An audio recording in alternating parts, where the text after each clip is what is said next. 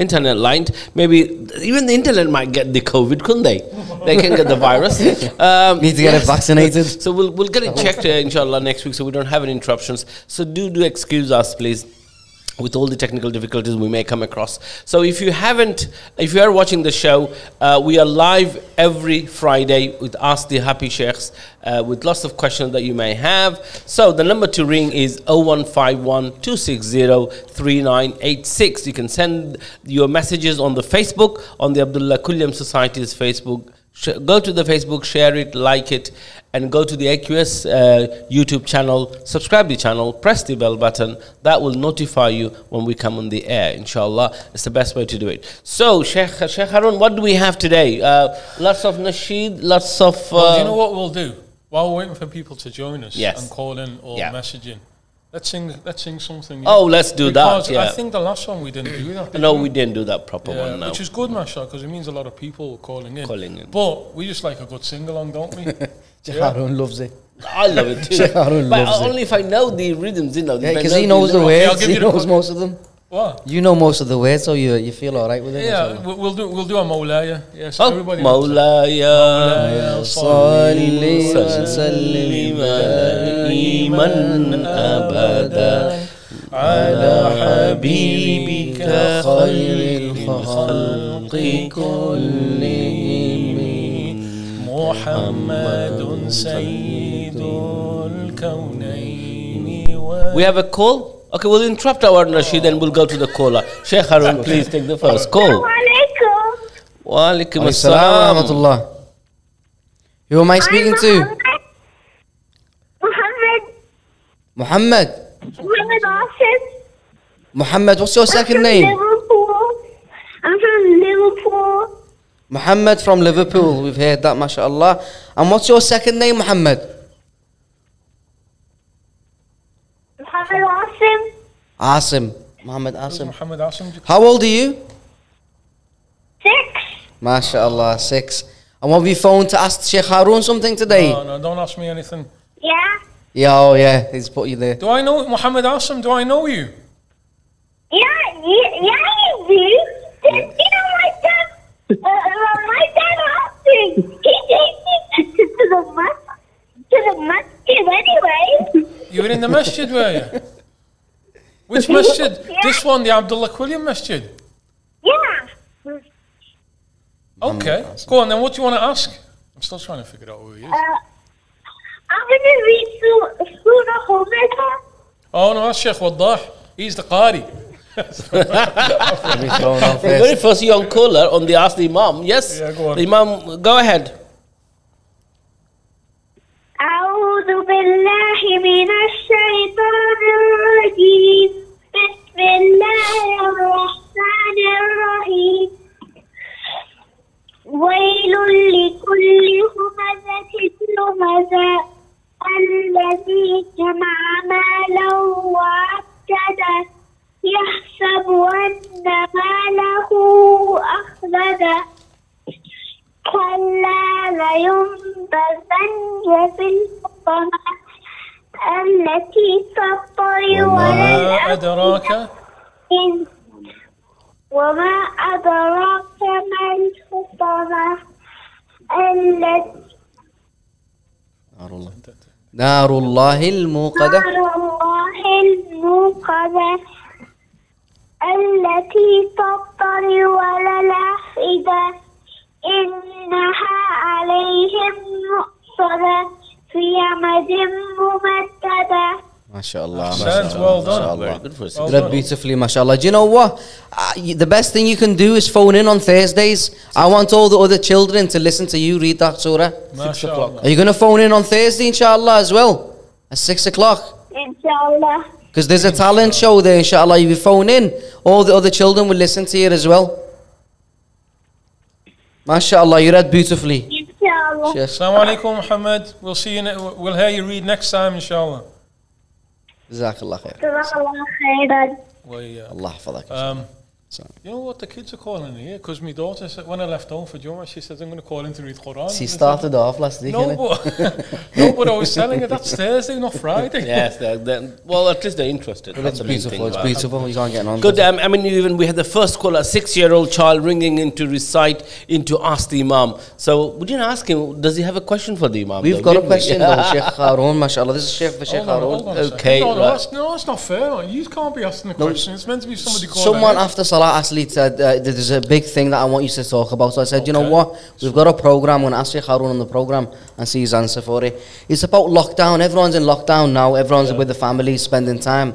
And someone said, no one's talked about how do you pray with your family? Where do you stand if you pray with your wife? If you pray with your little kid, where do they stand? Do you teach them the etiquette? If it's loads of kids, of boys and girls, if they're older, if they're younger? Yeah. Something along that side. Go on. Excellent question. That's a good one. Excellent question, yeah. That's a good question. Can you get the phone in? I tried to.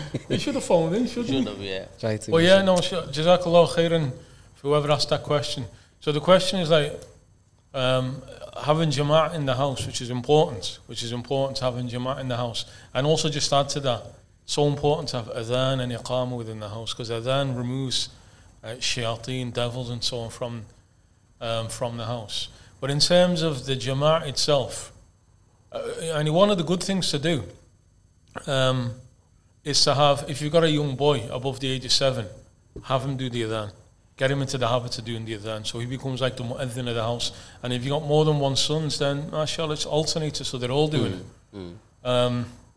And even, I'll just add this in, Sayyidina Imam Shafi'i rahimahullah ta'ala, he even allowed a child above the age of 7 to lead the salah. Although most of the other Imams didn't allow that. And there is hadith, there's a discussion hadith. But with Imam Shafi'i, a boy who's above the age of what's called tamyiz, above the age of 7 onwards, so he understands that he can lead the prayer. So at home it's important to encourage the kids, especially get them in the jama'ah, get them praying. Then the normal setup. So you have the adhan, you have the iqamah, then you're stood at the front, whoever's the imam is stood at the front. And then the sunnah way of doing it is that you have the males in a row behind.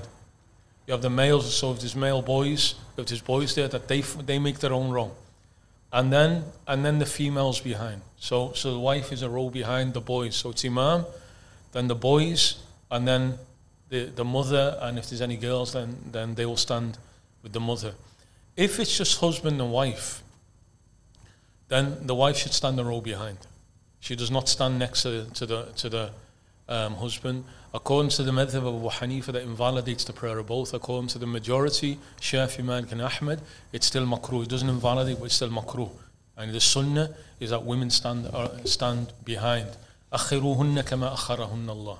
That's what Abdullah ibn Mas'ud said. Have them placed back as Allah subhanahu wa ta'ala required. So that's how the jama'ah should see. So husband and wife should not stand together. If there's only husband and wife, they should not stand together. She should stand the row behind. Right. Is it like physically behind, Sheikh, or like one row side? One row behind. It could be on the side, or the afdal is always to be directly behind. Wallahu a'lam.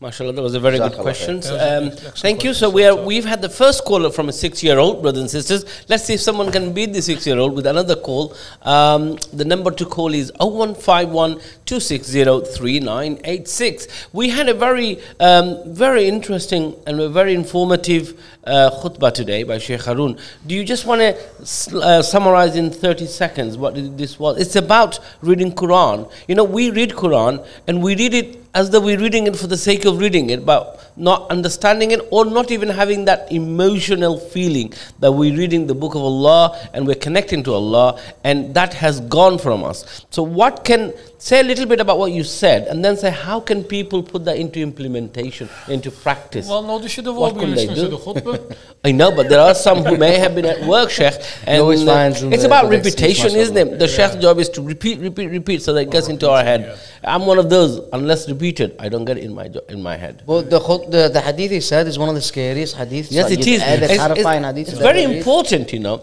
I mean, Never forget it really shook my head, and I thought, I never thought of that. That when I'm reading it, I have to read with, you know, Allah subhanahu wa ta'ala as I'm connected, talking to me. And that brings emotions, and also try to understand what you're reading is very important. Sorry, I'm not taking up Oh, the no, sure, you carry on, because you've heard it, I heard it. I know, but I was just reading from the book. You're the better orator. Well, this is not orator time, this is not. This is just have a little chat. You'll say it in a better way. Sheikh. Okay, then Bismillah, we'll just mention the hadith itself. Yes, of course. Where the Prophet said, and in Akhir al-Zaman, in the last day, سَيَخْرُجُ قَوْمٌ, a group of people will appear. أحداث الأسنان سفهاء الأحلام. And that was the beginning part I was worrying. The young people. So I didn't say in the translation, سفهاء الأحلام just means they're idiots. Like Safi is like Ahmaq. He's just an idiot. Safi. So in their understandings, they're idiots. Like they got no understanding of the haqq. And then the Prophet, this is the terrifying bit. He said, يقرؤون يعني يقولون من خير قول البرية. They speak the best of all words. And they speak, قال رسول الله, قال رسول الله. They're always quoting hadith and dropping hadith, but they don't have no understanding of it. And then he said, يقرؤون القرآن لا يجاوز حناجرهم. Subhanallah. They read the Quran, but it doesn't pass the throat. It doesn't enter into their heart. It has no effect upon them. So that was it. It's just like, alhamdulillah, we come to the masjid, we pray, we dress up as well, mashallah. We dress up, we wear all the nice thobes and so on, wear the nice hats. But the reality is, like, when did we cry when we read the Quran? Yes, when did we go into sujood and start begging Allah subhanahu wa ta'ala? Yes. Ya Latif. So it's a powerful message. I didn't really go on. I didn't go on to the end part. فَإِذَا لَقِيتُمُوهُمْ فَاقْتُلُوهُمْ. Okay. If you meet them, kill them. We'll leave that. We'll leave that. So, but it's true, Sheikh, as a reflection, what I felt from it is after the khutbah, I felt like it's saying to us, subhanallah al-azim, even though you'll be doing the khair, even you'll be the imam, you'll be a qari and that, it's like to think all of that you've done in this dunya can just go if your niyyah is not there in the right place. And that's why always the dua of always when you do something good, always make a dua for yourself that you intend to do it for Allah's sake. And Allah subhanahu wa ta'ala. That's also why we have the sunnah of the Prophet after your salah, astaghfirullah, astaghfirullah. Yeah. I do astaghfir straight away because your intention will probably not good. There's another one, I know a long time ago you said the dua to do is astaghfirullah, then is it watubu alayhi or la hawla wala quwwata. So could you repeat that again? That was what the Prophet would do after the revelation surah An-Nasr. Sabbih bihamdi rabbika wastaghfir. So that's like, and it's important now because we know a lot of people dying. Yeah. So like the question comes, I've got a family member who's dying in a few days. What's the advice? He said, do what the Prophet did. He was told by Allah that he was leaving the world, and his dhikr was astaghfirullah al-azim. No, afwan, subhanallah bihamdi astaghfirullah al-azim wa atubu ilayh. And that's all he, and some of his wives, he said when he'd stand up he'd say that, when he'd walk he'd say that, when he'd sit down he'd say that. And he said, yata'awwal al-Qur'an. And he was acting upon the Qur'an because Allah told him to do that. Sabbih bihamdi rabbika wastaghfir. So you know somebody's dying, only got like days or maybe a week or so left, just advise him. That's the dhikr that Allah ordered the Prophet to do, and the Prophet was also doing. Just repeat that one more time for our viewers, Sheikh. Subhanallah wa bihamdihi astaghfirullah al-azim wa atubu ilayh. Shall we go through the questions now? Yes, let's take some of the questions. Ahmed al-Naim first. Ahmed al-Naim, mashallah, he's a die-hard red, mashallah. Ahmed, we're going to destroy the scum when they come down on Sunday, yeah? Going to destroy them. I haven't been following the league. Is Liverpool still on top? United. Hamza, are you a United supporter? Yes. Our production director is the United. He wins. Did you not even know that? No, I didn't know that. Do you think I'll be on the show if you do that? No, I want him sacked, man. I want him sacked. No, I want him sacked. Until we'll do even worse than that. The United fan as the cameraman here. Chef. Oh, right. There's another one there. Okay. This is the virus that needs to be cleansed out of the mosque. I tell you what, These United fans. he was born in Liverpool, so we'll change in his birth certificate to Manchester United. You know what it was? He was born in the era where Fergie and United were winning everything. That's what Glory it was. Hunters, isn't it? Yeah, Glory Hunters them. So right. yeah, so ask us next week who's top of the league, guaranteed. Okay, it's us. right. It's us. No, We're gonna destroy I'll them. do that. Ahmed Naeem, inshallah, we're gonna win. We're gonna win on Inshallah. Sunday. Yeah. So he's also wearing a red jumper as well. No, Can you he's a imagine diehard that? Red, man. He's a diehard. I know really him from good. Facebook.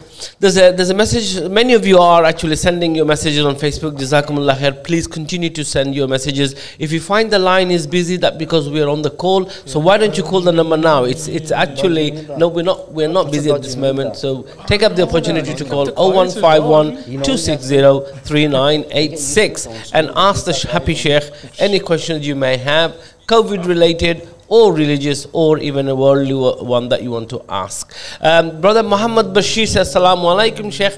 Is your salah accepted if you don't understand what you are reciting? I mean, many of us don't understand what we're reciting. First of all, there's an important thing to mention on that. There's a difference between what's termed the sihhat al-salah wa qabul al-salah. There's a world of difference. Is the prayer valid and correct? Has it been accepted by Allah? Nobody can answer the question, is it accepted by Allah? Nobody except for Allah can answer that. All we're concerned, first and foremost, is to make sure we're praying right. And that also means read it. But there's no shart, no condition that any of the Imams stated that you must understand what you're reading. Sorry to interrupt, Sheikh. Take the call, please. Assalamu alaikum. Wa alaikum assalam, Mufti Saab. Oh, this is that Imam Hussein from Nottingham. MashaAllah. I told you, I didn't tell you to call in, mate. Who said you can call in? You've been trolling me all week. I thought I'd get my own back on now. I've been trolling him on Facebook all week. Hey, what was your khutbah about today? Signs of the end of times. Just finished off the minor signs. Inshallah, I'm going to do the Mahdi next week. Ajib, we're on the same. Yeah, I don't know. Next week might be the Mahdi or might be the minor signs again. But we're doing the same here. Yeah, because you copy me, obviously, because I'm the Imam of your teacher. What are you asking, Sheikh Waddah? He's the Sheikh Haroon right. today. What I want to know is, are there any weak hadith in the Sahih of Imam Bukhari, and what do we say to the people who attack the Sahih of Imam Bukhari and Imam Bukhari himself? Boy, these are really technical questions, aren't they? These are for the sheikhs, isn't it, themselves? He's an Imam, that's right. Right. First of all, in Sahih al-Bukhari, you have two different levels. You have what's called al-furu' wal-usul. You have like the introductory ahadith, and then you have the main ahadith.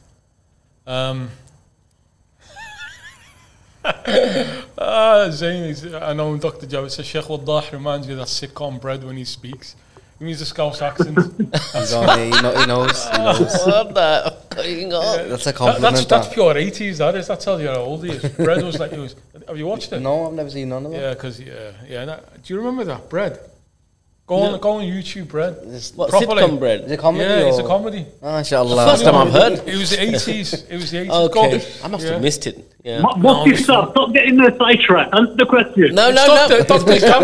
We're coming. Yeah. So in terms of the main hadith of each bab, of each section, there is no weak hadith. However, there are some of the fuqaha who said that the hadith in al-Bukhari is da'if. What they meant by that is غير معمول به. We don't act in accordance with it. It's not da'if in terms of sanad. It's in terms of amal. We don't necessarily act upon every hadith that exists within Sahih al-Bukhari. And there's quite a few examples of that. So when particularly the Hanafi fuqaha, when they said weak, they meant غير معمول به, that we don't act in accordance with it. But in مقدمة الباب, in the introduction, you do have some ahadith that are weak that Imam al-Bukhari indicates by saying qila or ruwiya, he himself, and these are what are called mawqufat. No, Allahumma salli ala, I've forgotten the name.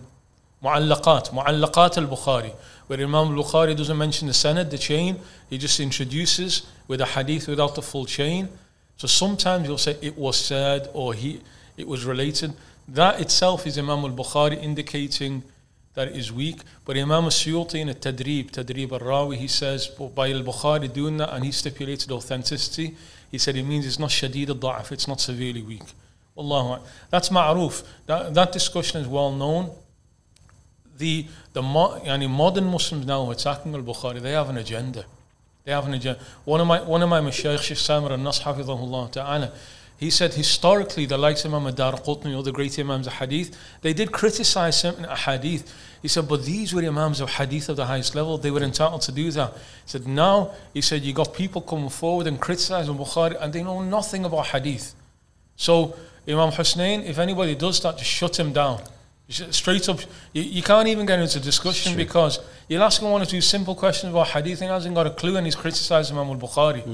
We're not saying Imam al-Bukhari is ma'asum. We're not saying he couldn't have made a mistake, but the Ummah has accepted Sahih al-Bukhari as a reference, so we accept it. Wallahu a'lam. That got a bit too deep, that didn't it? Yes, so I think you can take it on a personal level, can't you? Yeah, or so the phone call. Imam Hussein, go away. Don't call again with questions like that. No, but it is Sheikh, what he's saying. Haroon, peace out. Jazakallah khair, Imam Hussein. Listen, I was going to invite him to the show. He's in Nottingham. Oh, right, he's in... Well, okay, you can't. don't travel if you don't have to.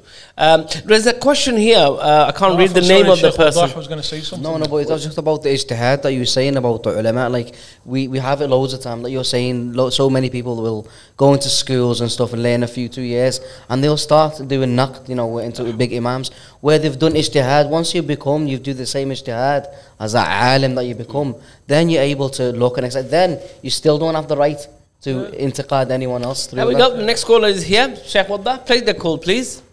Hello, assalamu alaikum. Assalamu alaikum. Wa alaikum salam wa rahmatullah. Who's calling? Hamza from Lancaster. Hamza from Manchester, Ahlan. Lancaster. Oh, this is Hamza Lomas. Lomas. Hamza Lomas. How you doing, mate? How's your dad? Good, yeah. Thank you. I was requested to call last week so you can answer my question about artificial intelligence. Yeah, I remember the question about artificial intelligence. It was about putting brain chips in, right? Yeah. You're gonna have to call back next week because I've looked a bit into it, but it's an area which is relatively new, and even the ulama and the imams fatwa, it's a new discussion with them. So I need to look into it more before we can give you the definite answer. So yeah, so Hamza, yeah. It means How old is Hamza? Are you 9? Yeah, Jazakallah. Yeah. Wow. No, so Hamza, that means you have to call again next week. Keep on putting pressure on me until I get you an answer. Hamza, also, why don't you call into our talent show? Every Thursday it starts at 6 o'clock or just after 6 until 7:30, and you can recite, or you can do a nasheed, or you can do any talent that you may have. Do nasheed? Just you can. Ask him. Hamza, do you sing nasheed? No. No, but you can recite Quran, or you can send us an art or calligraphy. A recitation will be fine. Every Thursday, yeah? Will you ring that every Thursday between 6 and 7:30? Inshallah, he will do, inshallah. Jazakallah khairan, Hamza. Thank you. We'll speak to you next week, inshallah. Inshallah. Give salam to your dad for us, please. MashaAllah. Jazakumullah khair. So we're getting calls from children more than adults here. Where are you, adults? Let's see if you're... Do we have a lot of people online? Yes, let's just go to the questions. Let's go back to that original one. Let's go back to the original one. The original one was about accept if is your salah accepted. So just to clarify that point, there's a difference between sahha and qabul. Like, you cannot go to any alim and say, is my prayer accepted, is my fast? That's Allah who will tell you that. Yeah. And Allah himself says, إِنَّمَا يَتَقَبَّلُ اللَّهُ مِنَ الْمُتَّقِينَ. Allah only accepts from people of taqwa. So the real question, is my prayer valid? Is my prayer valid? And yes, no faqih, no alim has ever said it's a condition for the validity of your prayer that you need to understand what you're saying. We do encourage that you try and learn, like Allahu Akbar, Subhanakallah, Hamdika, Al-Fatiha. Learn, even if you don't understand Arabic, at least learn the meanings of these, so you have like a greater feeling. Absolutely. But your prayer is not rejected, or it's not invalid because you don't understand it. And people should be careful. Like, don't create like barriers stopping people coming to Allah subhanahu wa ta'ala. If somebody's not able to understand, Abu Jahl understood, Abu Lahab understood, what difference did it make? Yeah. These are the worst of kafir. So is your salah accepted? Inshallah. Inshallah. Is your salah valid? Yes. Is it accepted by Allah? There are people who understand every word of what they're saying, and the salah may not be accepted. Yep. Because like they're insincere, they're arrogant. We have a call. Allah. Sheikh Haroon, please. Assalamu alaikum. Go fuck yourself. Go fuck yourself. Okay, so we got a disruptive caller. Let's go to the Sheikh next Waddah one. will deal with that after the show. Yes. Trace the number, we're coming for him. Yeah. It's the first time. Let's go to the next one. Right, screen the numbers, Hamza, before you bring it to us. Okay, the next one is, can we say, may Allah bless you and protect you to a non-Muslim? Suleiman Darwish, mashallah. He's one who comes on and sings. Yeah, that's right. The Suleiman, phoning towards the end. We need a nasheed from you, inshallah. That's it, yes. It depends on what your niyyah is. May Allah bless you. And what does barakah mean? Barakah means kathrat al-khair. It means kathrat al-khair. It means a lot of good. In terms of dunya. Can you take the call privately and then switch it on? So just to answer the question, so can we say, may Allah bless you and protect you to a non-Muslim? If your intention in terms of dunya, then yes. Barakah, kathrat al-khair, may Allah increase you in your wealth, may Allah you can say that all for a non-Muslim. May Allah protect you as a non-Muslim, you can say that. But your niyyah should be so that you may become Muslim. Because the ultimate thing you want for a non-Muslim is that non-Muslim comes into Islam. If you mean can protect you from hellfire and so on, no, because Allah subhanahu wa ta'ala said He won't do that. Allahu A'lam. So, sorry, I missed that. So can you say, may Allah bless you and protect you to a non-Muslim? Yes, you can, but with the niyyah that it's for dunya. I protect you in this world, may He bless you, I give you wealth in this world. With the intention that through that, then He will see, Allah will open his heart to Islam. But you know what, Sheikh, that brings you into questions, like with people who work with non-Muslims as colleagues, they sneeze, they do that, and they've got a thing, they say bless you to each other in a way. Yeah, they always say God bless you. They say bless you in a way. Yeah. What do you think is that as Muslims? Can we say, bless you? Yeah, we can. That's really good. Yeah. And with a Muslim, you say, Yarhamkallah, may Allah show you mercy. With a non-Muslim, bless you. But bless you doesn't cover absolutely because you're just saying that may protect you, may remove that from you. If that's your intention, then it's fine. Yeah, absolutely. I just want to remind the viewers, we have one silly person who's trying to disrupt the calls. So if you want to call, why don't you just text me or on the WhatsApp number there, text me that you are going to call and maybe give us your number, we'll call you straight back. That might be the best way. We hardly get this sort of disruption, but there are people up there who are anti-Muslims and are trying to disrupt the show here. So obviously they will not succeed. Inshallah, we'll carry on with the show. Brother Muhammad Sarfraz says, MashaAllah, he's ex-president of Pakistan Center, I think. Can I just say on that, even if people call and swear and so on, it doesn't trouble us because... Sorry, he's the president of Pakistan Center, not ex-president. And Nabi Sallallahu, like, they called him everything. He just carried on. He carried on. So even if they call in and swear and so on... it makes no difference to us. Don't worry about it, Okay, right. What's this? Life? His name is Aqib. He's a student at Madrasa. Oh, right, okay. Can you just go back up a bit? There was a point I wanted to touch upon there. Yeah. No, go past before the bread one. There it is, yeah. Bread one. Hassan Mu'in please put the reference to hadith quoted you in the khutbah today. Put the reference, I've got a reference in the book I read from, but it's in Sahih Bukhari. Hassan Mu'in, that's a brother from London. He worked with MCB a lot. One of our community leaders, one of the great community activists. So thank you, Brother Hassan Mu'in. It's in Sahih Bukhari and Sahih Muslim. It's in Sahih Bukhari and Sahih Muslim. No? Okay. Yeah. MashaAllah. Have we got a call? Assalamu alaikum. Wa alaikum assalam. How are you, Sheikh? Alhamdulillah. Sheikh Sulaiman. Who is this? Brother Sulaiman. Brother Muhammad. No, is that Brother Sulaiman or Brother Muhammad? Muhammad. Okay. There's loads of Muhammad. Which Muhammad is it? Have we lost Muhammad Jibreel? No. Okay, Brother Muhammad, if you don't want to give your surname, what is your question to the Sheikh? Please go ahead. My question is, how do you build spirituality and how do you keep yourself clean? How do you build spirituality? And how do you keep clean from what?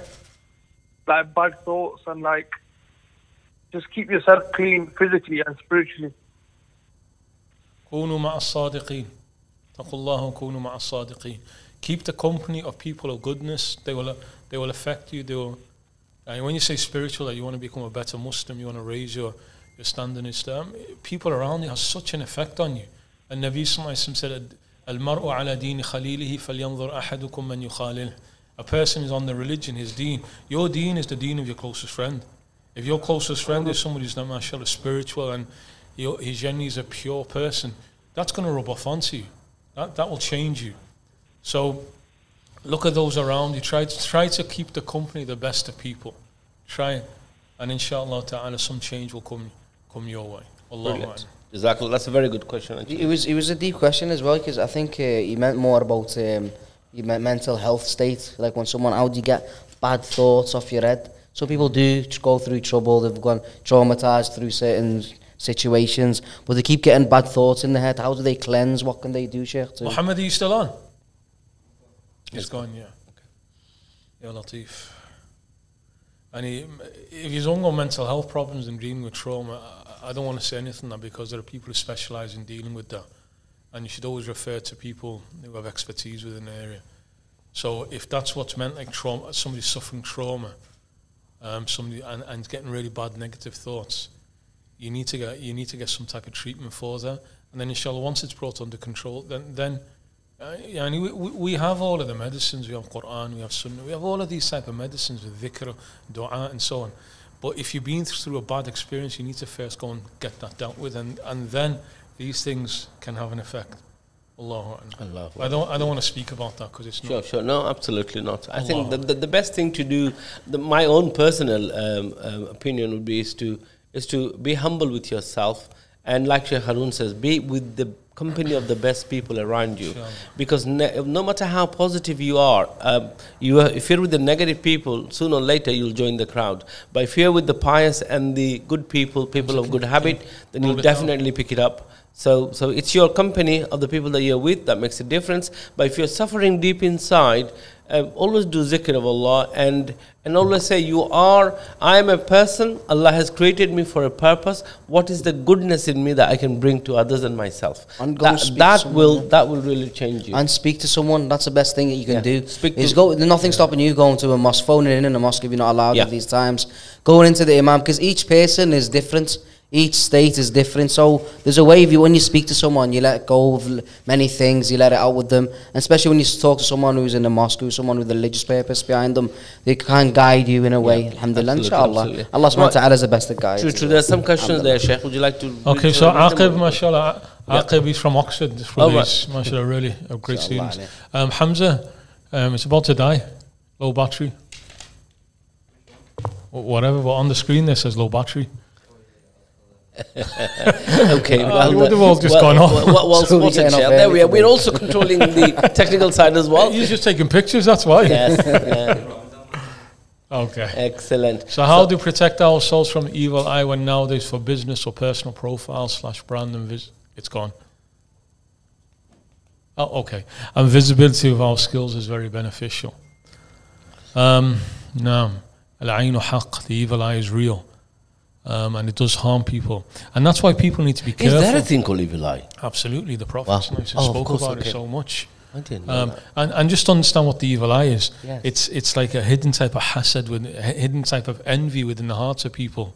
That when they start seeing people getting goodness, when they start seeing people with a lot of wealth and other type of skills and so on, without even realizing people can harm and affect others. There are many different ways of dealing with that. One of them, particularly speaking about, when I was also going to mention, now everybody's in the habit of promoting everything about themselves. That's what social media is about. Just put yourself out there, and even displaying your personal life, even down to what you're eating and what you're wearing and so on. Like, I've got a Facebook account. I never ever put anything personal about my life in it, like my kids and so on. Yeah. Because when you're always in the eyes of people, somebody's a hasid without even realizing it. Somebody without even realizing will have some type of envy towards you, and that can harm you. So there's different ways. So one, limit your public exposure except where you need to do so. I'll give an example of that, and this is for the ladies and the couples. When you're pregnant, like what happens now, they'll take the little pictures of the baby in there, and then they just spread it everywhere. Even before the baby's born, you've exposed them to the ayn. It's so common that now. And yes, you're happy and you want to share it with people and so on, but share it with your loved ones. Don't just put it out there on your profiles and everything, and the people have some real evil in their heart start affecting your baby even before the baby's born. That's one that gets me in particular. Like, you're exposing your children even before they're born to harm, to ayn. So be careful with this. Don't just try and promote yourself just for the sake of it. A lot of that's just about ego. It's about nafs. But in terms of practical protection, anyone with business, in particular business, make a point of always giving sadaqah. Sadaqah, giving sadaqah is one of the most powerful ways of protecting your wealth. Your wealth. And health, I suppose. Yeah. Health as well. مَا نَقَصَ مَالٌ مِّن صَدَقَةٍ. Wealth is never lost by giving. The more you give, you want to protect your wealth, business and stuff, just give some sadaqah, make it as a regular habit, and that's protection. Also read the ad'iyat al-Nabi sallallahu alaihi wasallam. The Prophet sallallahu alaihi wasallam gave dua, and I'll mention one, which is from the Sunnah of the Prophet sallallahu alaihi wasallam to read in the morning. Allahumma ma asbaha bi min ahadin, Allahumma ma asbaha bi min ni'matin, aw bi ahadin min khalqika, faminka wahdaka la sharika lak. Oh Allah, any ni'mah, any blessings that I wake up in the morning with, or anybody in your creation, and it's from you alone, you have no partner. That's a powerful protection from the evil eye. Wallahu a'lam. That's really good. Great question from Africa. It's a great question, mashallah. Yeah, I mean, I was saying today in the Jummah, in the announcement, Sheikh, is that when you come to Friday mosque, everybody pays some money on a regular basis. That is sadaqah. While the mosques are in a lockdown, but whether they are locked down or not, maybe as a general practice, why don't people put a choice of their masjid? I'm not saying do it to abdullahquilliamsociety, but it'd be great. It's at a minimum of, say, let's say £5, which is less than £1 a week, a day. Set every Friday, transfer that £5 with the niyyah that this is sadaqah to protect you and your family for the sake of Allah. Try that as a practice, every week. Or you can set up a standing order every Friday that it goes out. Just take it back up, yeah? Sorry, Afwan. No, that's fine. Just take it back up. There was a question before that. That was a good question. Just before that one. Adam Hart, Adam Hart. He had the question, you remember he had the question about his dad hunting deer? Yes, absolutely. But he didn't call in. I think he's gotten sensible now. He's asking sensible questions. The next thing would be, can we hunt something else? Do you want to read this question? Yes. That's interesting. Is it impossible to break down, is it impossible to break lockdown rules? I visit my family and friends regularly. The next bit he says, I don't think Bojo knows what he's... Boris Johnson, yeah? That's a nickname, yeah. Okay, knows what he's doing. Come on, you got to stay with the Subhanallah, loving the response to the prank call. Okay, so he's got 3 parts to it though, hasn't he? Forget about the last bit. No, it's only one. Okay. Is it haram to break lockdown rules? Okay.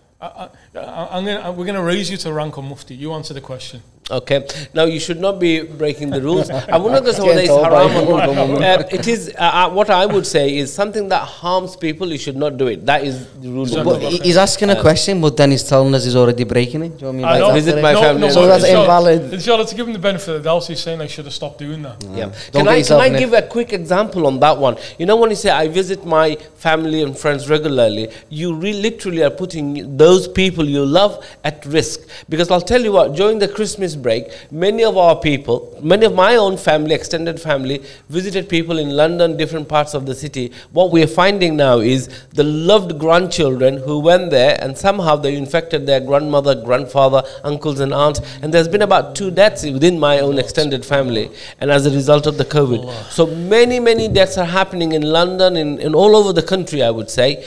And as ethnic minority, we're more vulnerable to this virus. So therefore, by visiting people who are not in your same bubble, you're literally putting them at harm, at risk of lives. So please don't. If you love them, you will make the phone call. If you have to visit them, keep 2-meter distance and say, Assalamu alaikum, Nan, I'm going home. I can see you. That's it. So Adam, there's your answer. Yep. There's your answer. I knew he was going to give that spiel. I knew that. That was his announcement before the khutbah. It was, yeah. I think more needs to be said. Please don't think this virus is a joke. This virus is nothing. It is a hidden killer. And it is killing people in front of our eyes, Sheikh. I mean, my own relations are going. Many of my friends' relations are going. Yours is going. I'm sure those people who are watching us. And you should take it seriously. Don't go near it. Protect yourself and your... and of course, about the vaccination, don't forget to vaccinate yourself. Give a ruling on that. Many people think, this vaccination is going to this, that, and the other. What's a simple answer to that? Should they or should they not? I'm not giving like a fatwa or anything like that, but Yeah, I think people should do. And I said this previously, I'm going to. And even though people got all of these conspiracy theories and people need to get vaccinated, as simple as. People need to do that. Yeah. I mean, I've spoken to many consultant doctors before I gave my jab 3 weeks ago. Have you had both? No, I haven't had the both because I think they ran out of Pfizer. I did the Pfizer time. I wish I waited for the Oxford one. Maybe that would have been more widely available. But I think Oxford one is brilliant. Yeah, AstraZeneca. It's good. Talk to your GP, go to your local chemist, pharmacist, and they are doing it. It's been rolled out throughout the country. Please, doesn't matter. If you get the opportunity, get the jab fast. If you got elderly in your house, call your GP, your doctor, and ask for an appointment. They will do the signpost you to the right place, inshallah. Getting the jab in this day and age is absolutely paramount, brothers and sisters. So, if you have any questions, you can always call us on the number, even after the show. I can take your calls, ask the Sheikh, and get back to you. That's the service that we will provide, inshallah. But don't forget to give some sadaqah to the masjid who are closed, and make a regular sadaqah, £5 every week, every Friday, as your sadaqah, your investment for the Yawm al-Qiyamah.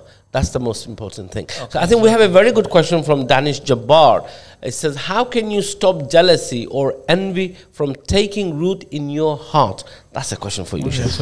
It's a great question. MashaAllah. Imam al-Nawawi, rahimahullah ta'ala, he speaks about, and many others have spoken about this, to stop the disease of envy and jealousy. He says it's ultimately that you're not happy. It's adam al-ridha bi qada'illah. You're not happy with the decree of Allah subhanahu wa ta'ala. Like, if you're wealthy, or if your neighbour's wealthy and you're not, ultimately that's the qada of Allah subhanahu wa ta'ala. That's the will of Allah subhanahu wa ta'ala. If, for example, okay, he's alim and you're not, and you're feeling envious about him, ultimately that's the qada of Allah. Allah subhanahu wa ta'ala giving him something that he's not giving you. So when you're feeling jealous and envious, in reality, your problem is against Allah subhanahu wa ta'ala. Your problem is really against Allah subhanahu wa ta'ala. So to overcome envy and jealousy, just always be in a state of thanks to Allah for what He's given you. What He's given you. Just always be in a state of shukr lillahi ta'ala. Always just keep on moving your tongue, that Allah subhanahu wa ta'ala is the one who's decided that I get this and He gets that, and if He wants to give me that, then it's His choice. So remember that. أهم يقسمون رحمة ربك نحن قسمنا بينهم معيشتهم. Are they the ones who are going to distribute out their livelihood? We're the ones who distribute it out amongst them. So just الرضا بما قسم الله لك. Just be happy with what Allah subhanahu wa ta'ala has decided for you. تكون أغنى الناس. You'll be the wealthiest of all people. Wallahu. Great question though. Yep. Very good question. There's a shit by Imam Shafi'i when he says أيا حاسدا لي في نعمتي أتعلم على من أسأت الأدب أسأت على الله في حكمه لأنك لن ترضى لي ما وهب. Just to be translated, the translation of exactly what you said. Imam Shafi'i said that. We've got a question as well that's being texted over, and it says, anonymous, can I have advice on spells and how to protect myself and family? Last year my husband came back from a visit from his homeland and he had the spell with it in his pocket basically. Oh, right. Like a physical spell that you can get. Jadoo, yeah. Black magic. It's real. You believe in that? Okay. Once, if he's, so to be clear here, like a spell is like jadoo, it's like, or sihr, it's magic that's been written on something. If it's confirmed that it is that, and it is general protections like Ayat al-Kursi and al-Mu'awwidhatayn, and there's general protections from the Quran and from the Sunnah. But once you have something confirmed, you need to go to Iraqi. You must go to Iraqi. You must go to somebody who knows how to deal with it. Don't start opening to unlock it. Yeah, to treat it, yeah. You must go to Iraqi. You must go to somebody, again, who has expertise within that. And one thing, like we spoke before about mental health problems and so on, and this, any imam or any alim shouldn't start speaking about things that are outside of his remit. Like the Iraqi is the one who has the expertise in this. He deals with that, so go to him. So go to him and inshallah he will. But the problem is, you got a lot of fakes out there. That's a problem. Yes. Like those who deal with like jadoo, sihr and black magic and stuff like that, there's a lot of fakes out there. So there's a lot who made a business out of it, and proper business. Oh, big money. Morocco, everywhere that you go, there's loads of I know some. What are the origins of sihr and black magic? What do you mean, what's the origins? How did the magic, how did people know about the magic? Prophet ﷺ was a Muslim. Before Sulaiman alayhi salam, Sulaiman Yeah. Babel. So Allah subhanahu wa ta'ala sent down 2 angels, Harut and Marut, to teach them, teaching them, but telling the people that they were Jews there, telling them that this is sihr, this is black magic, fala takfur, warning them that we'll teach it to you, but if you do, you're dealing with kufr. Yeah, it was a test. But Allah subhanahu wa ta'ala sent down 2 angels to teach the people black magic if they wanted to take it as a test for them to see whether they'll believe it or not. They failed the test and they took it, and then from there black magic. That's when Surah Al-Baqarah. Surah Al-Baqarah, I think it's verse 102. Surah Al-Baqarah. Allah subhanahu wa ta'ala speaks about the origins of black magic. Allah. MashaAllah, that's really That is good. that already that ayah, subhanAllah. He's never come and enlightened me like that way you've said it now, mashallah. Again, like you said, to overcome that is to read Ayatul Kursi more often. Generally, Okay. There's one verse in particular, it's in Surah Yunus, There's one particular verse in Surah Yunus which is mentioned. I'll find the verse which says every night before going to sleep, if you have fear of sihr, you should read it. That's important. That's an important one. Yeah, okay, we'll find that for you. Dear viewers, brothers, sisters, if you are watching, Ask the Happy Sheikh. Please do call in to. The best thing is to call in. So it's a direct interaction with yourselves and the Imams here. The number to call is 0151 260 3986. We'd like to hear you asking the questions direct, but Jazakumullah khairan. Many of you are on Facebook who are watching us and also giving your questions. Is much appreciated. But why don't you call in and hear from the Sheikh what they have to say about your questions? Of course, please. So, and if somebody fears sihr, black magic, jadoo, Surah Yunus verse 81. فلما ألقوا قال موسى ما جئتم به السحر إن الله سيبطله إن الله لا يصلح عمل المفسدين. Surah Yunus verse 81. And Surah Yunus is Surah number 10. Before you go to sleep, read the ayah. At least once read it. فَلَمَّا أَلْقَوْا قَالَ مُوسَى مَا جِئْتُمْ بِهِ السِّحْرِ. That when they threw their little sticks down, Musa says, what you've brought is sihr. Allah will cancel it. Allah will stop it. And that's the key. إِنَّ اللَّهَ سَيُبْطِلُ. Allah will not let it cause any harm to come. إِنَّ اللَّهَ لَا يُصْلِحُ عَمَلَ الْمُفْسِدِينَ. طيب. MashaAllah, barakallah fi. Thank you so much. Do you know one of the things that I learned back in the 80s, a pretty young guy. Do we have a call? Yeah, let's take the call. Sheikh Waddah. Hello, assalamu alaikum, caller. The caller got dropped. Okay, if the caller, your call got dropped, so please call back again, inshallah. Talk about the jealousy, the greedy. I want to share 3 things that I was reading a book. It says 23 steps to success, and I've never completely read the whole books, but there were 3 steps that I actually memorized and I practiced without thinking the implication. And those 3 ones were, it says here, not to be jealousy, not to be greedy, and not to envy people. And those 3 things that I actually practiced during my lifetime. And 20 years later, I found out that it's also in Islam. It says, if you practice those 3 things, you are pure as white as milk. Envy. Your heart is as pure as milk. Envy. What do you say about that, Sheikh? Those 3 things. All I say is that you shouldn't have been reading that book. You should have read the Quran instead. I know. I was. Later on, he read the religious. I tell you what. I was about 18 years old. You see, and wasn't connected that much. I used to read Quran every day from childhood, and that's how I memorized Surah Yasin and Surah Rahman and so forth when I was in school. But you know one thing about that. You know what it tells you. Alhamdulillah, reading Quran is always great. But we need people to tell people the meanings of the Quran and the Sunnah. Yes, absolutely. Because you go and find these answers in books about 23 steps to being successful. It's all there. Yeah. One step, say La ilaha illallah and you'll get it straight away. Yes. Never mind 23 steps. Yeah. it's because you need one step. La ilaha illallah. I couldn't remember what were the 23 steps. I think it was a book by Dale Carnegie. They're all somewhere in the Sunnah. It was a book by Dale Carnegie, actually, the famous writer, And the 3 steps actually did help me throughout my life, where I didn't have to have big arguments with people, fight with people. You find a way to go around it. And enviness, greediness, and jealousy are the poisons that's in your heart, in your mind, that doesn't make you grow. So if you can take those 3 things out of you, I can guarantee you from my own experience that you'll be a happy person in this dunya, and you'll be a happy person to everyone around you. You will change yourselves. and But, others. but it's sad that most of the questions and all, it's all to do with hasad, envy and stuff That's like people, that. though. That's people. Subhanallah, That's just the Azim, nature man. of people. Okay, there's a question from Sister Sarah. Are we getting a call? If we get the call, they'll put us through. It says, can you speak about promoting harmony in a household? We are seeing an increase in arguments and divorces in households during lockdown. Is it shaitan or the ego? Do we have a call, Sheikh Haroon? Assalamu alaikum, brother. Wa alaikum salam wa rahmatullah. MashaAllah. Who is this? Your name, please? It's Yusuf. My name is Yusuf from Lancaster. Oh, Yusuf. This is Yusuf Lomas, the father.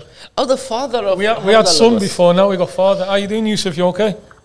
Alhamdulillah, not too bad, Sheikh. How are you? Alhamdulillah. Do you want to share some words of wisdom for us?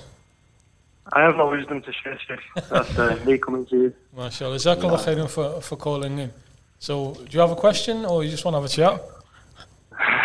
We're all good if you want to have a chat. We're all good as well. Got a coffee here. by the way, we're all Reds too, so think about the question. Yeah, the cameraman, I'm not happy with him. The cameraman. Go on, Yusuf, what's your question? You'll have to beat him to get to... It's just a quick one, Sheikh.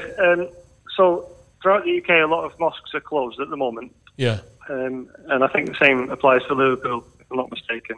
Yeah. Locally, the masajid are still open regardless of national lockdown regulations because it doesn't restrict them.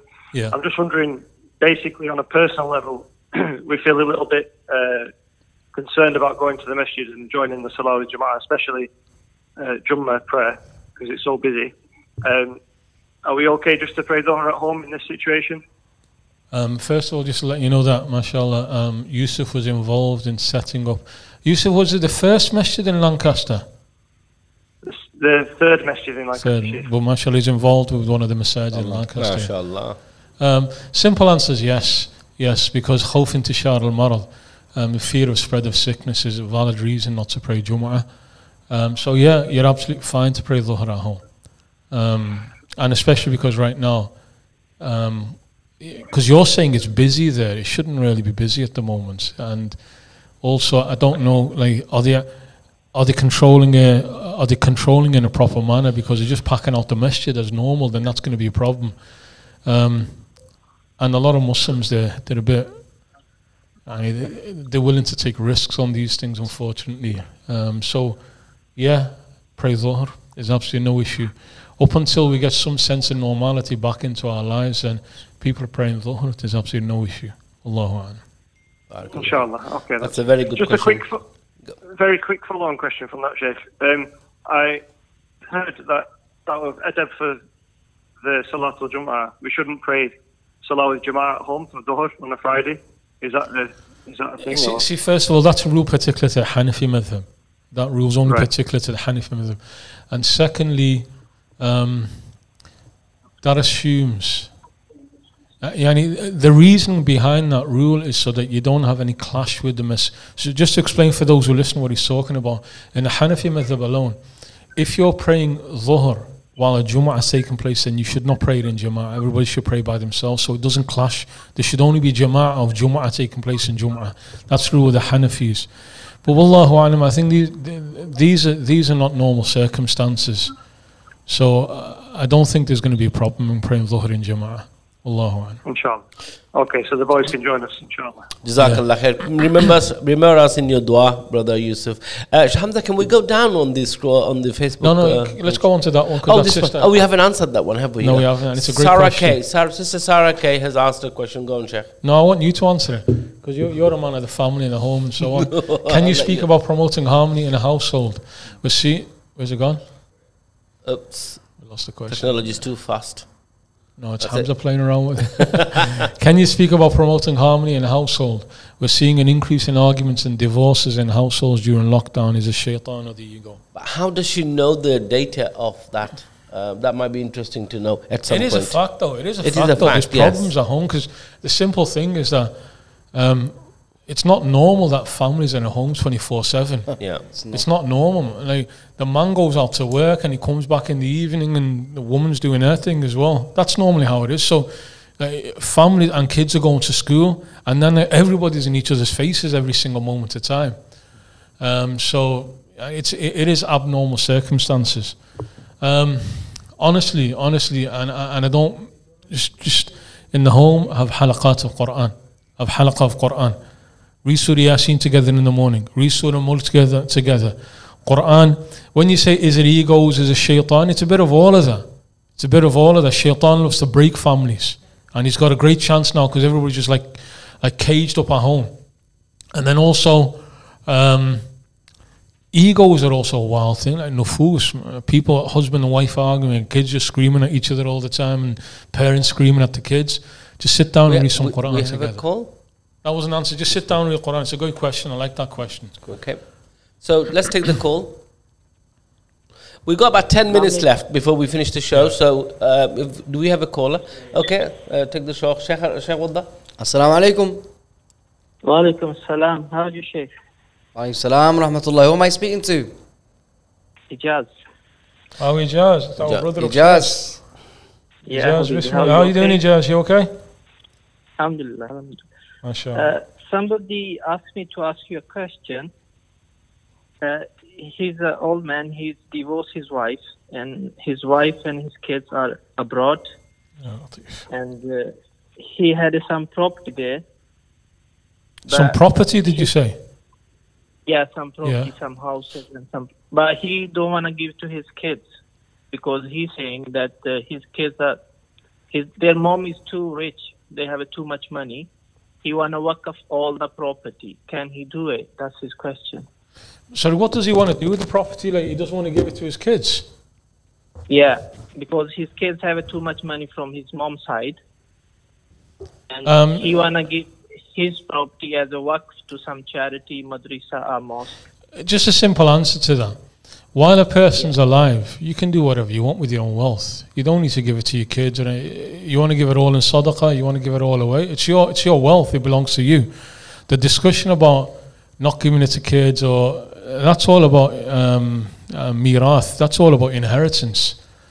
So when he's alive, if he wants to give all of his wealth away as a waqf, he's fine to do that, sadaqah.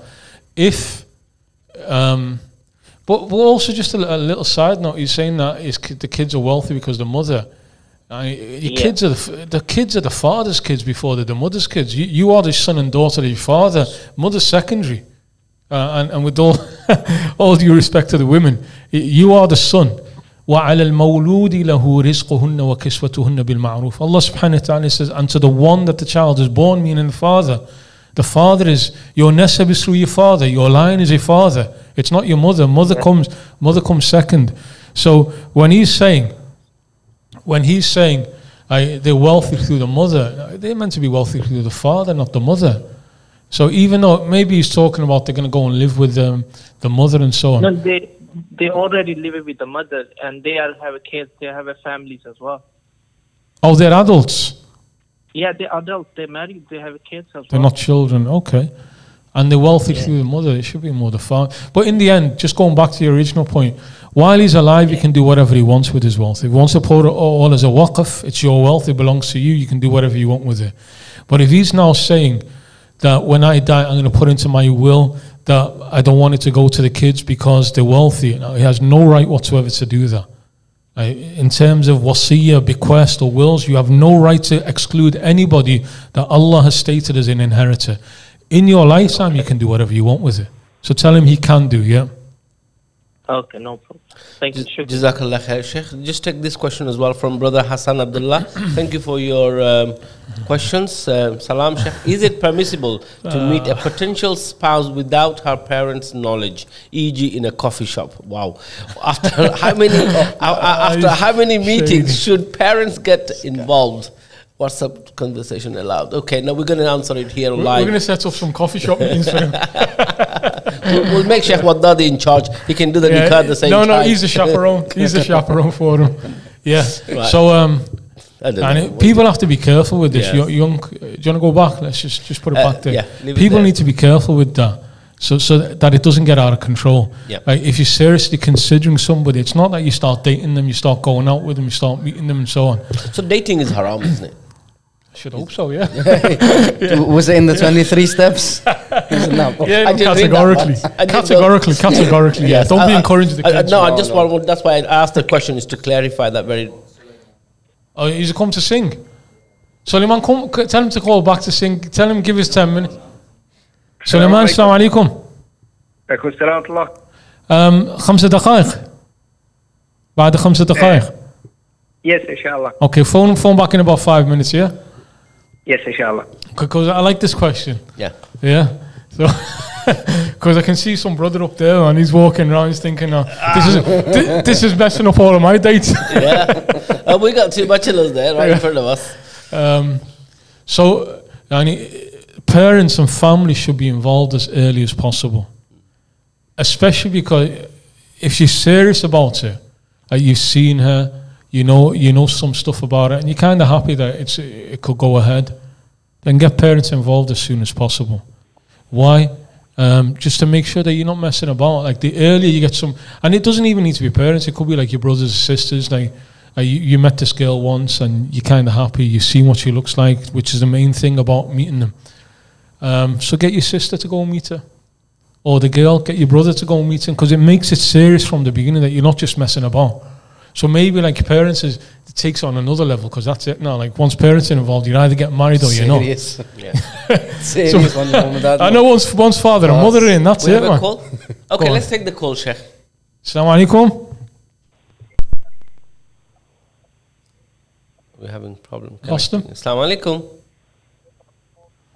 Caller. Hello. Assalamu alaikum.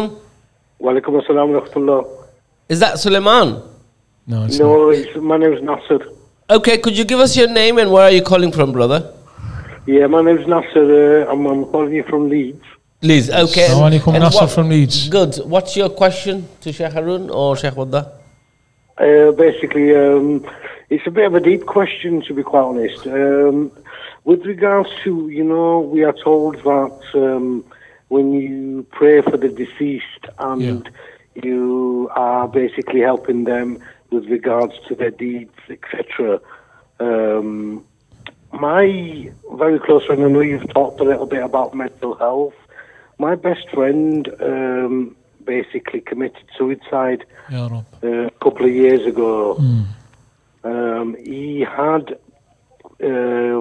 paranoid schizophrenia and basically ended his own life because of that.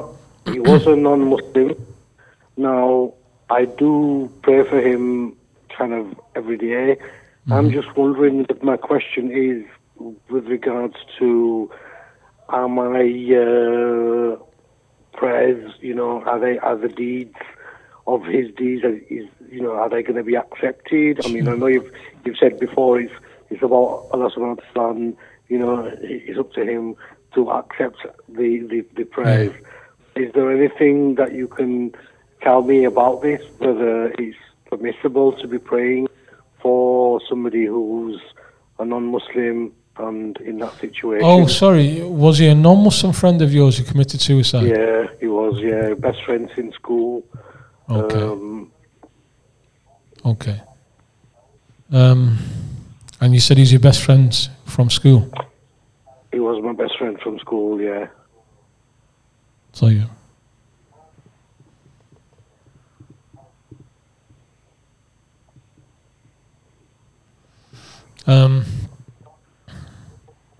Sorry, I know it's a bit of a deep question. No, it is a very deep question.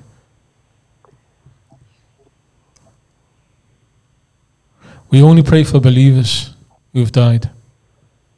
We only pray for believers who've died. So, so me praying for Allah subhanahu wa ta'ala to forgive him of his sins, is that not permissible for me to do that? Allah subhanahu wa ta'ala himself said, Inna Allah la yaghfiru an yushraka bih. Allah will not forgive. Allah will not forgive that a person commits shirk, he believes in other than him. So any sin that, and if he's a Muslim, if your dad is a Muslim, even suicide, even if he committed suicide, Allah will forgive him. That's in the realms of forgiveness. But when Allah subhanahu wa ta'ala said he does not forgive, then we can't say anything more than that. Wallahu a'lam. Thank you, brother. Jazakallah khairan, brother. For that question. It was Nasser, Jazakallah khair, Sheikh Sahib. Thank you so much. No, thank you. Jazakallah khair. May Allah give you the tawfiq, the strength to cope with situations like that. Now, just to remind you, on Thursday we're coming up to the close to our end of our program.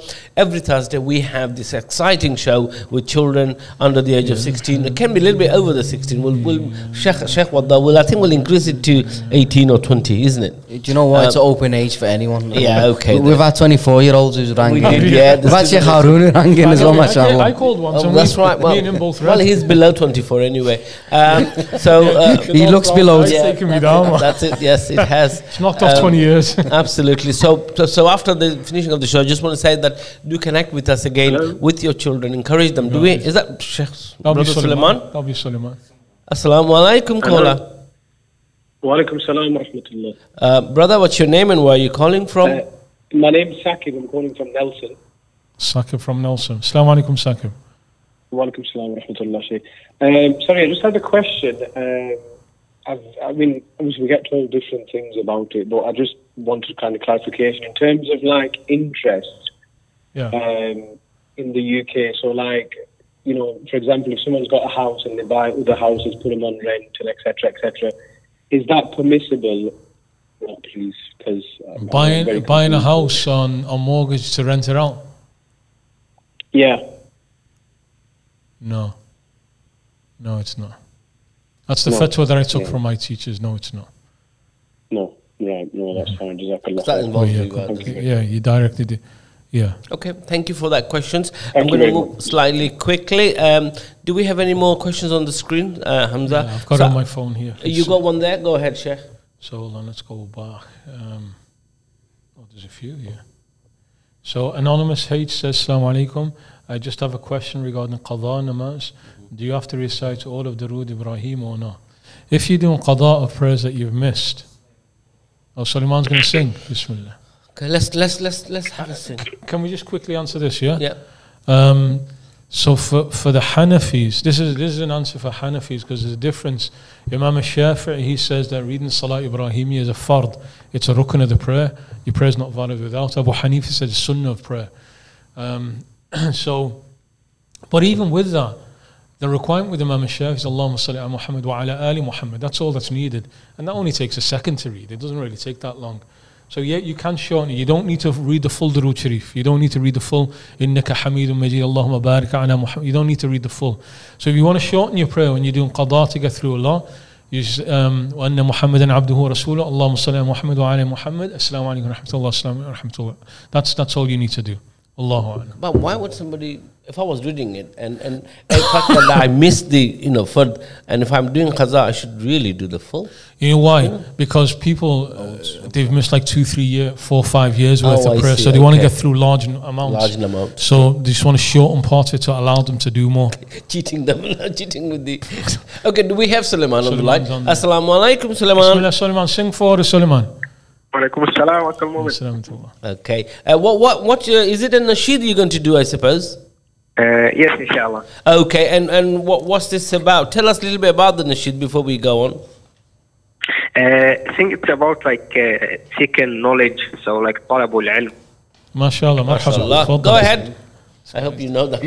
Probably not. Keep it short. Yes, inshallah.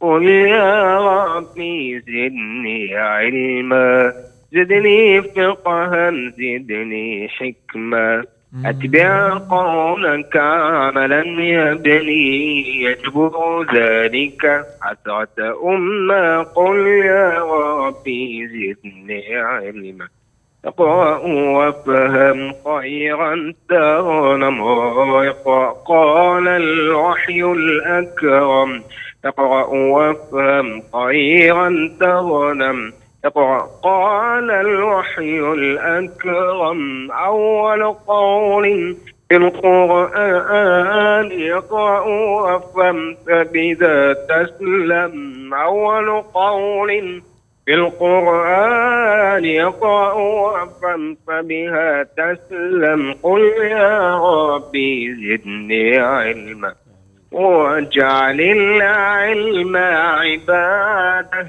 يجعل أهل العلم السادة واجعل العلم عبادة يجعل أهل العلم السادة قم من مهدك طالب علم قم من مهدك طالب علم واسأل دوما منه زيادة قل يا ربي زدني علما فلكي تصبح كالمصباح نورا ظلمة جهل الناح فلكي تصبح كالمصباح نورا ظلمة جهل الناح يقبل وانهل لا تتمهل أقبل في ليل وصباح قل يا ربي زدني علما وصلاتي تهدى للهادي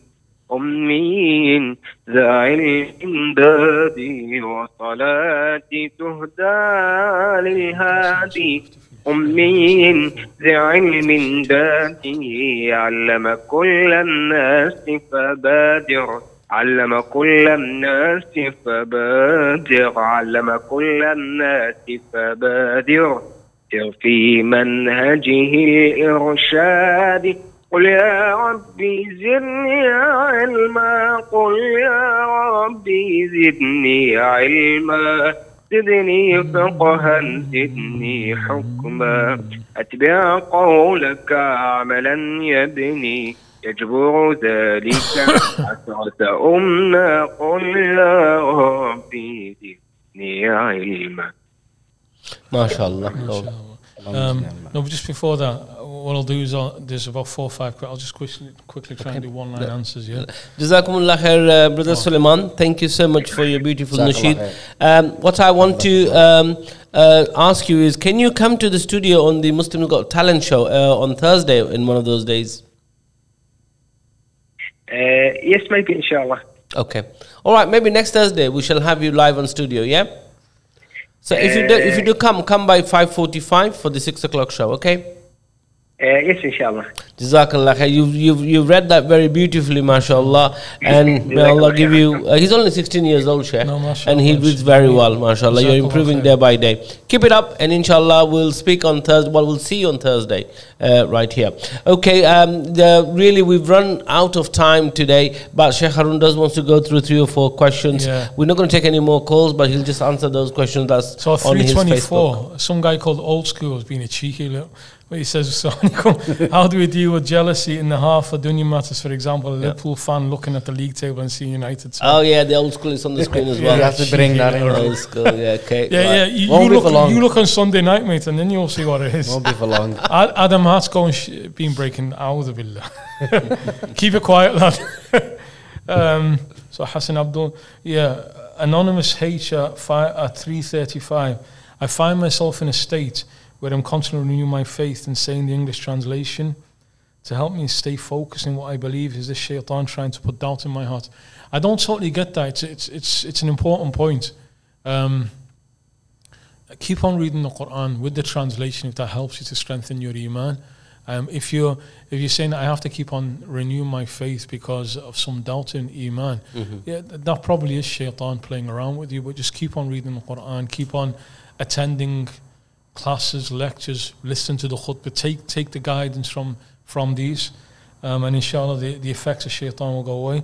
I'm trying to find a job, but I'm constantly struggling to get past the shortlisting process. Is there anything I can recite to help me find a job? أكثر من الصلاة والسلام عليه. Do a lot of salawat. Do a lot of salawat, especially before you go to apply. And then the last thing, what if parents... I'm going to be controversial, yeah? Okay. So you close your ears. It's the same like Old School. Boy. Yeah, but it's actually an interesting question. Go on. What happens if parents stipulate high dunya matters at your house, X amount of salary, like the mahar is ghali, it's high. Just get married. If parents... I'm going to say straight, and I always get blamed for this, but I don't care. Just get married. Just get married. Especially for the Hanafis, because the problem is a woman getting married without permission of wali. Abu Hanifa does not require that. Zina is so rampant, and parents are still making it so hard for people to get married. Just get married. Even your father and your mother that don't agree with it, as long as she's salih and you're trying your best, just get married. And if you're having problems, come here. I'm here. I'm the khatib here. We'll do. Abu Hanifa, no. You don't need wali. Don't need the woman. The man definitely doesn't. Nobody says, if you just go and get married, it doesn't matter what your dad says. Mate. Dr. Hamid, he's getting married when he wants, not when you want. The girl's the one where there's an issue. The girl, it's not the boy. And by a total agreement, a man can get married without permission of anybody. It's the woman. But if the parents are just being unreasonable, they're just making it hard to get married, just come here, we'll do the aqd here. Yeah, inshallah. Okay, I think the other question was, what happens if parents stipulate high? That's what I'm saying. That's what I'm saying. If they're making it too hard, just get married and forget them. Is it to do with the marriage though? Is it to do with the house and the accelerate that they're pressuring their child to do more, excel in the dunya matters rather than the spiritual world? I think is that what it was? Yes, I think that's what it is. You're getting carried away. Marriage, I know, but it says here, what happens if parents stipulate high dunya matters? I saw the question before about marriage and I linked it to No, which is correct. Your answer to that one was valid. I like that point in a way. Absolutely. Because you know what? Loads of parents will allow their sons to have a girlfriend, That's the and thing. as soon as marriage comes in, astaghfirullah, no. Yeah, no, that's not right. The halal thing comes in, he doesn't want him to. And that's why I've actually done this before. So they say parents won't let us get married, but they know where. Me and you, let's just do the aqd now and don't tell them anything. And make a halal in a way that Allah subhanahu wa ta'ala. Wow, you are giving them a very powerful message that the fathers will be very unhappy. Hamza, you have a question. Abu Hanifa says no, the other three Imams say yes. Okay. So there's a difference on that one. It's easy. We better watch Hamza now. Go find a woman, man. Just bring it here. Go find a woman, bring it here. We'll get you married. You'll be walking out with a wife next to you. Take the Hanafi madhab straight away. You'll sort it out for you. Now, what about this one here? Parents stipulate to do excel in the dunya matters, like get yourself a house, get yourself a big salary, but not probably focusing on the spiritual side. I don't get what they're saying. Is that what they're saying? Just like work and make money? Yeah. They're saying concentrate on the dunya rather than the akhirah. No, there is loads of parents who are like go and get a good job, go and do things in uni, but they'll never go, hey, have you been in the mosque last week? Yeah. Did you go there? Have you done your prayer? Have you done the salah? You should try and please your parents with that. But if it's at the expense of like fulfilling your obligation and trying to better yourself, then you should try and balance it and try and tilt it over more towards that. MashaAllah. So with those questions, Samsul Islam, I have a message from Rochdale. Brother Samsul Islam, Jazakumullah khair for your Liverpool supporter. I'm saying 3-0. 3-0 for us, mate. Do you know what? We're going to have the Liverpool flag here with some scarf. Look, why don't some viewers buy 3 Liverpool scarves and we'll wear it in the show? Shall we do that? No, we'll buy it. Yeah, no, I've got my own scarf. We want our supporters to buy. Tell them get 4, because Hamza's wearing one. Of course, Hamza's wearing one as well. 5? Shagar, by which team do you support? Liverpool? Wales. There you go, yeah. Is Aston Villa. When I was a child, I used to support Nottingham Forest. That was in the 80s, late 70s, I suppose. Big club back then. And do you know what? I used to have those folders, the paper folders, right? And in the school, they would allow. I would get all the stickers of the players and put them on the folder and take it to school. Nowadays, it's unheard of, isn't it, Hamza? You can't take those stickers to school, but you were allowed in the late 70s to stick your favorite players on the folder and take it home, take it to school. Just to collect the stickers, It's to collect the stickers. I used to collect the stickers. Can we? No, I'm going to finish the show because you got another appointment to get to. Let's quickly sing. 2 penalties, what's that? Oh, that's predictions. Oh, okay. Oh, yeah, this is United. I'm going to start. Dirty devil. Old school. Delete that. We haven't really been singing much. Come on, let's sing. Come on, let's sing last one. كشف الدجى بجماله حسنت جميع خصاله صلوا عليه وآله طلع البدر علينا من ثنيات الوداع وجب الشكر علينا ما دعا لله داع أيها المبعوث فينا جئت بالأمر المطاع جئت شرفت العوالم مرحبا يا خير داع. الحمد لله رب العالمين وصلى الله على سيدنا محمد وعلى آله وصحبه أجمعين. ربنا تقبل منا إنك أنت السميع العليم وتب علينا يا مولانا إنك أنت التواب الرحيم. رب زدنا علما رب زدنا علما رب زدنا علما. وصلى الله على سيدنا محمد وعلى آله وصحبه أجمعين.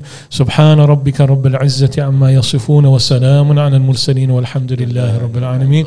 And inshallah we'll see you all next week inshallah. Inshallah we will, please join us next Thursday, every Thursday at 6 p.m. for the talent show. You don't have to be under the age of 16, you can be over the age of 16 to showcase your talent. And of course don't forget that next Friday we will be back about 2:30ish I would say, so please join us. If you have any questions before then, do text me on the WhatsApp number and I will pass them to Sheikh Haroon and Sheikh Waddah for a reply. Inshallah, don't forget to go to our website and make some sort of a contribution, Sadaqatul Jariyah, for the Yawm al-Qiyamah. For your sake, please give donations to the masjid for its upkeep. And of course, like we said, if you are a Liverpool supporter, buy us 4 scarf.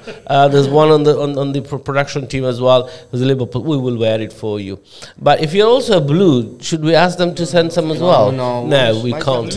Okay. Jazakumullah khairan, brothers and sisters, for your beautiful contributions, for all your questions. Stay tuned with AQS Media and you won't be at loss. Inshallah, make dua.